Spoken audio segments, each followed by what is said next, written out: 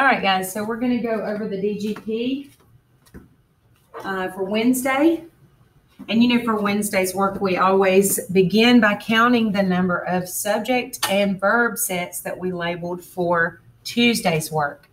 So we had labeled mother as the only subject and travel as the only verb. So because there's only one subject and one verb, there's only one clause. Because every clause has to have its own subject and verb. Because there's only one clause, it has to be an independent clause. Because every sentence has to have at least one independent clause. If there's only one independent clause, then that means that the sentence is a simple sentence.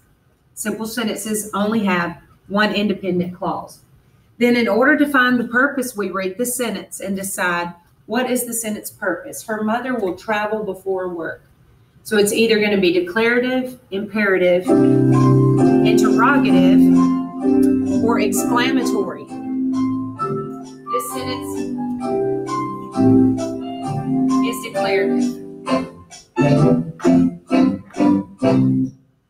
So then we're going to carefully punctuate and capitalize our sentence. We know the only thing that we capitalize in the sentence is the beginning of the sentence. So we capitalize the H in her. And then our ending punctuation mark is a period because it's declarative. Well, that was easy enough for Wednesday and Thursday.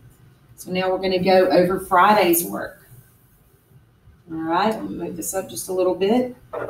So your sentence line should have started just like this. So remember, the subject goes here, and that intransitive verb goes there. So we'll write our subject, mother.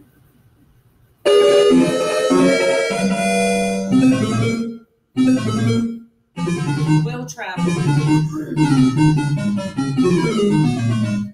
So then we said her is modifying mother. So you put the modifiers off whatever they're modifying.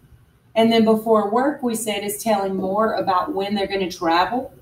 So we draw the prepositional phrase lines and we write our preposition here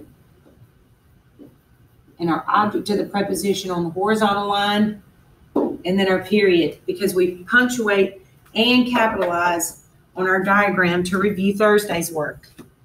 Okay, guys, I hope that makes sense, and I hope you made a 100 and you didn't have to make any changes.